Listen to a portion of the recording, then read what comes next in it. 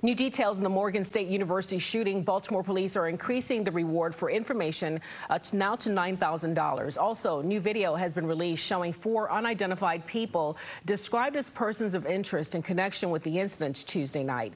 Police believe there were 2 shooters following an argument. 5 people were hurt. We are told at least 4 of the victims are students. Detectives continue to review a huge amount of footage, video footage, and speak to potential witnesses every single day.